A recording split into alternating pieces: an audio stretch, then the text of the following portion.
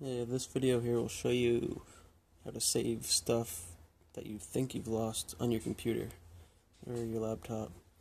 So my Windows would not start at all. It would just say error won't start. So I tried putting in a Windows disk and trying to partition the drive so that it's saved as Windows old and I could still access my pictures and stuff. But I didn't have enough room on my hard drive. I only had 3 gig left, and you need 10. So I thought I was pretty much screwed. I tried to start up repair, didn't do nothing. System restore, there was no dates. System image recovery, well, I don't have that. I did the diagnostic test and some command prompt stuff. Well, none of it worked. So I went to system image recovery. Can't find it. No, that's right, I don't have nothing to give you, so cancel that. Select a system image. Next. Nope, see? Don't have nothing.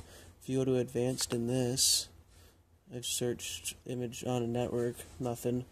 So I can install a driver that is on my computer. Well, I don't have one, but let's do that anyways. See? Okay. Don't have one.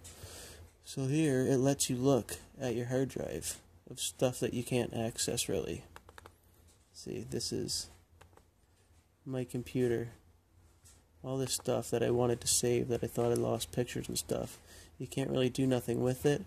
So what I've done is I've put in an external hard drive, plugged it in, and it actually shows up here when you click on this right there, my passport. So you can, what I've done is open up your C drive. You go down to whatever you want to save, your pictures, videos, files. See, here's pictures, you right click on it, copy, go back, and go to your external hard drive right here. And then it will let you paste it. That way you get to save all your stuff. It's on your hard drive.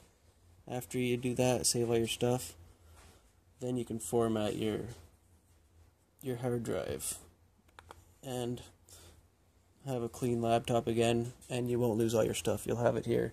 See, I couldn't do that before because I only had 3.26 gig left, and it takes 10 gig to partition it to do a clean installation and still keep your stuff. So I thought I was pretty much screwed, but you can get around it that way by plugging in the external hard drive and copying your important files to your drive that way. So that's what I did. In case anyone else can use this, I pretty much did it so I don't forget what I did, but if anyone else can use it, good for them too. Alright, bye.